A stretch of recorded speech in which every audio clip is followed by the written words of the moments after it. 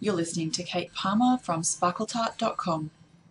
Today I'm going to show you how to add a little bit of depth and a bit of extra dimension to your Copic Coloured Images with your Spica pens. Now, a lot of people own the Spica pens because they're beautiful and sparkly, but I've seen a lot of people just use them to add a tiny little bit of glitter when they're finished, rather than really making full use of them. Now, what I mean by that is the Spica pens themselves each have colour, and you don't have to just use them for their glitter. You can use them for this beautiful translucent colour also. So what I'm going to do today is I have this fantastic image from Sweet Pea Stamps, and this one is from Ching Chow Kuik, and I've coloured the toucan, but I've left the final stages, adding that extra little bit of highlight and shadow, and I'm going to use my Spica pens to do it. So I'm going to start with the bright green. Now this is the melon, and I'm going to use this to add a little bit of depth to the leaves. Now you can see I've got the lighter areas in the middle and the darker towards the edge, and I'm going to make use of the colour as well as the glitter in the Spica to add what I would normally do with a darker coloured Copic marker. So I'm just using it to add those little bits of darker colour along the edge that help give the leaf that 3D look.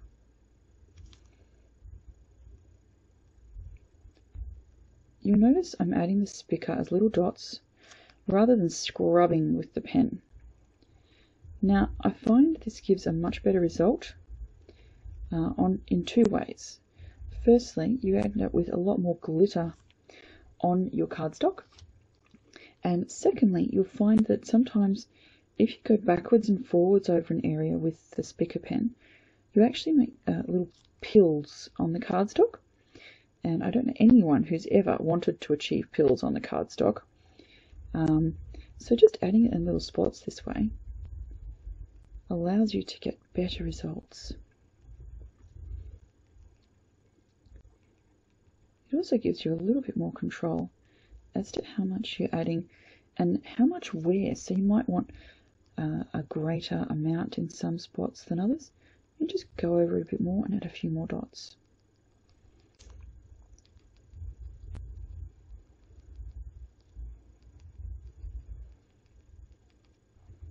Now I'm just going to keep repeating this until all of the leaves are coloured.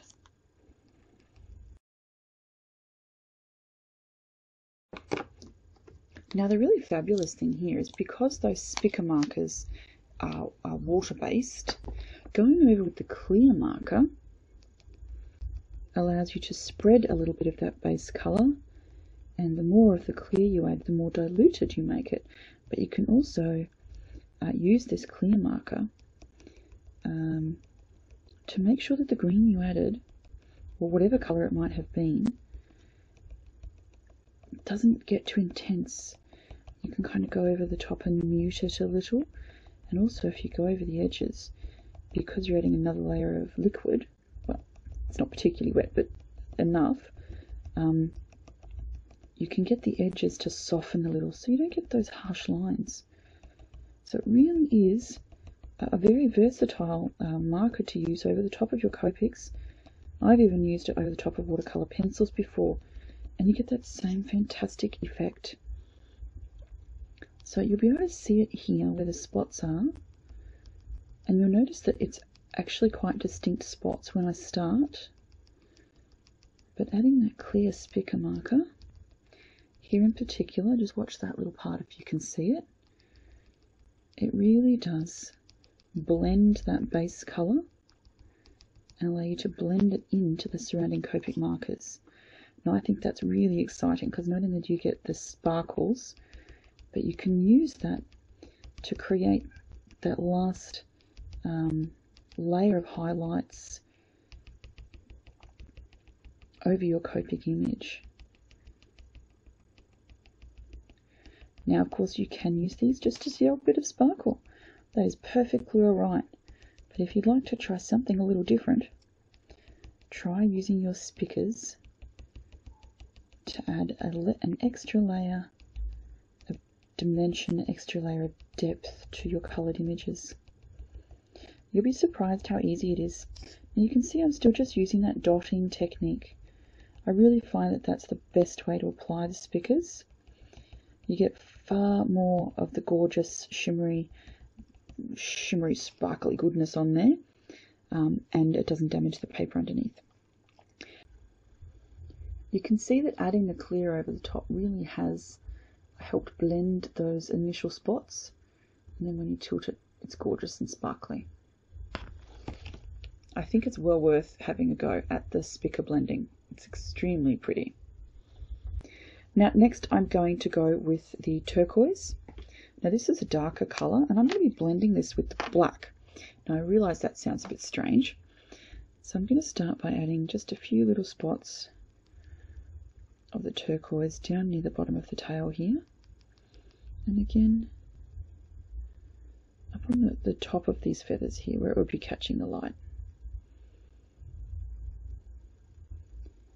Now again I'm using that same dotting on kind of technique. You don't really want a stripe of colour, it look a bit skunky.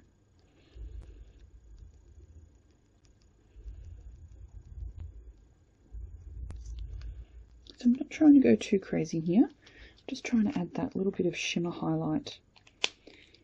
Now the next step is the black. It's, again, beautiful black shimmering. So a little bit around the beak. Not too much, you'll notice it will eventually soak in here.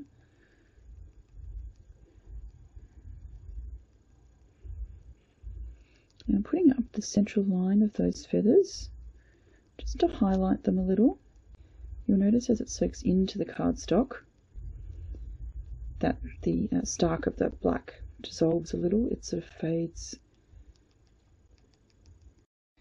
And again, a little of the clear just to help blend those other two, and of course to add a little more shimmer. So what I'm doing with the clear is going quite heavily over those previous two colours. So I've left one side of the feather here relatively matte, just coloured with the Copic, and the top of each of those feathers I'm going really heavy on the shimmer, so it's quite obvious. Now on the bottom I'm just randomly going to go over the feather just to help blend those two colours. Now of course you've got the Copic colouring underneath as well peeking through, so it's not all about the shimmer.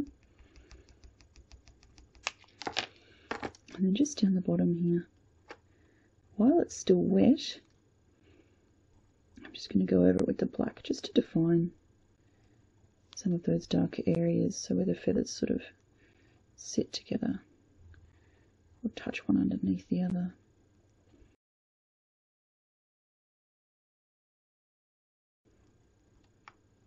Now again, I'm just using this as my final shading tool, where you might have gone over with black previously or a C9 or some other dark colour. I'm actually using my Spica as that final darkest colour.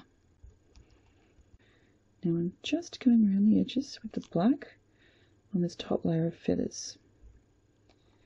I'm not aiming to really do anything apart from pick out the feather outline. Now I just have to add a little bit down the tail here, because I've neglected that area until now, so a little bit of black as definition just in those darkest areas. Again, I'm not drawing a line, I'm actually drawing a little row of dots. I'm joining them together. Now I've already got the turquoise on there, on the tail, so now all I really have to do is go over with the clear, just to blend those two things in. Now you could also go over where the black is, and use the clear to blend that into, but you might find that you don't need it, so just go gently. You can always add more, it's much more difficult to take it away. And you might find that's enough.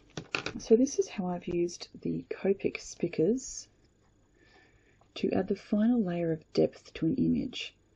So I think you'll be able to see that it's added a deeper layer of green to the leaves, And it's really made the wing in particular look much more realistic, so it's added real depth to those feathers. I also like the contrast between the matte of the rest of the bird's body and the wing. It just makes it look like something special. And of course that little bit on the tail there. So when you get up close, you can see the individual dots that I've used. And really from a distance, it does make that look far more realistic. So of course, if you get extremely close, you can see the individual dots. But from a distance, it really does look much more natural as a sparkly toucan can, of course. Just adding that final depth of colour using the Spica pens. So give that a try next time you're using your Copic markers. That way you get sparkle and a little bit of something extra. So give it a go. This is how I finished off my toucan. I've added a little stickles to the flowers so it sparkles like the wings of the toucan. I've got half a doily back here sprayed with Lindy's Stamp Gang Bells of Island Green, which I've mounted over my scruffy grungy background. I've used stickles of varying colours on the little pieces of curled vine here and individual flowers, and matted the entire piece on contrasting black cardstock. And this of course is my favourite card, and it's the Eclipse Black 100. So you can see I have a variety of purple in the flowers, but those combine to match the purple of that Copic image. I've got little vines that I've twisted out of the flower stems and then added a bit of green stickles too. I've got this wonderful wooden trinket here, and you can see a little bit more clearly the Spica colouring on the toucan, and that little tiny bit on his bill, and of course just the little flowers up the top here, and that wonderful grungy coloured background here. So it really does make that central image stand out. I hope this has given you a few ideas about how else you can use those gorgeous Spica pens. Back with more soon. Thanks so much for watching and have a wonderful day. Bye.